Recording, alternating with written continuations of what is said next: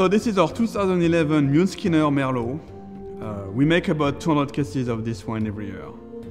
And we make this wine so it's enjoyable, actually early in its life. We make this wine so it's actually drinkable a few years after bottling. Right now, July 2014, I can tell you, this is probably what I'm gonna drink tonight. Maybe with a nice hamburger.